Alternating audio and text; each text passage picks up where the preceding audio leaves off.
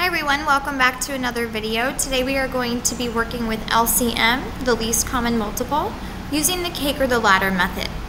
Our two numbers today that we're going to start with are numbers 12 and 18. So what you're going to do is you're going to write the numbers 12 and 18, and you're going to create your first layer of your cake or your first little slot on your ladder.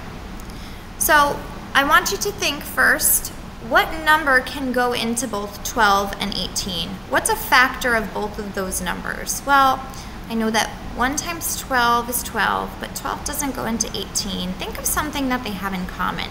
Now you can pick anything. There are multiple numbers that these two numbers have in common. 2 works, 6 works, but you have to pick one that works for you, okay? I'm gonna pick 2. 2 works for me. I like to work with 2. Now I'm going to take 12 and I'm going to divide it by 2 because 12 is going to be divided by 2 and then the 18 is going to be divided by 2. Let's work with the 12 first. 12 divided by 2 gives me 6. 18 divided by 2 gives me 9. So now I have 2 more numbers that I can work with. Let's make our next layer of our delicious tiered cake. So now I have 6 and 9. Well, I know 2 doesn't go into both of them, but 3 certainly does. So let's put a 3 on the outside.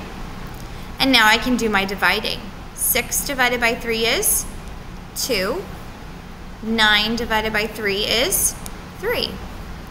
Now there is no number that can go into both 2 and 3, so I'm done. I'm finished.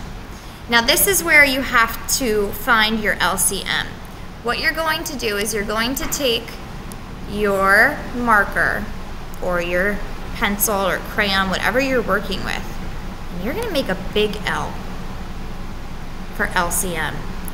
Now I have all these numbers in my L. What I have to do with these numbers is I have to multiply them to find our LCM. 2 times 3 gives me 6.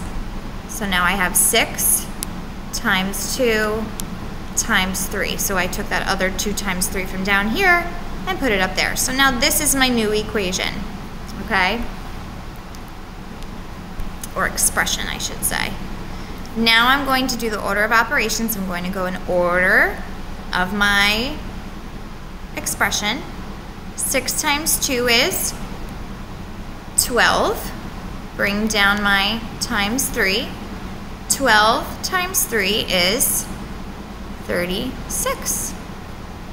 My LCM of 12 and 18, or my least common multiple that these two would have in common, would be 36. I hope this helps as you work on your LCM journey. Thanks so much.